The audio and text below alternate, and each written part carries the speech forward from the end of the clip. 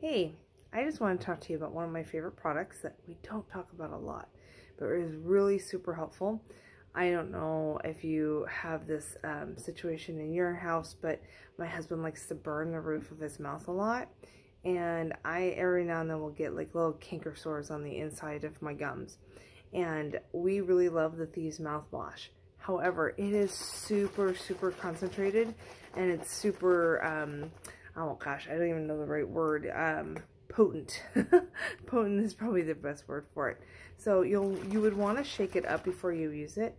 And I know the directions say go ahead and use 1 capful.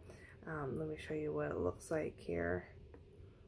Let's see if I can tip my camera just a little bit for you. So it almost looks a little murky. You can kind of see the little essential oil sitting on top. But what we actually do is we take an old kombucha bottle. It's about 16 ounces. And I pour in there about 2 to 3 capfuls. That's it. And so then my husband and I actually take kind of our swigs off of the glass bottle, as opposed to taking it, off of the cap.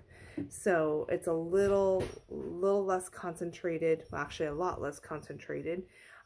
Normally I'll do double, but lately I noticed that we've both been using it quite a bit lately, and usually when he uses it, that means he's burned his mouth, and he hasn't told me.